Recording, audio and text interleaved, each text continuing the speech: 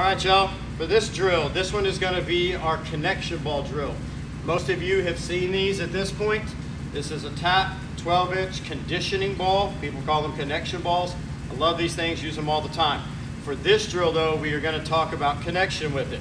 And we're going to create space between the chest and the front arm.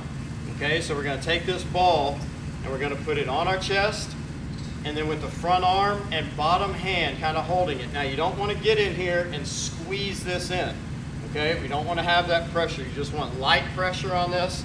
You're going to set up just like you normally would. Okay, so into launch position, front foot even with the ball. All right, the spacing here is critical.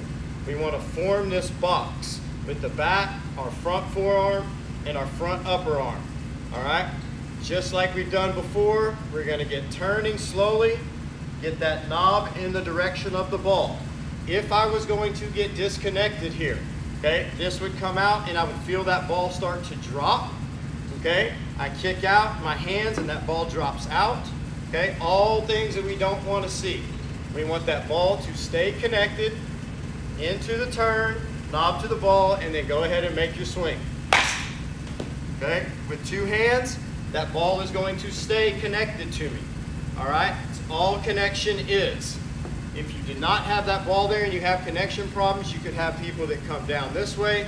You have kids that really lose that barrel. All right, so using the tap 12-inch conditioning ball, great way to work on connection.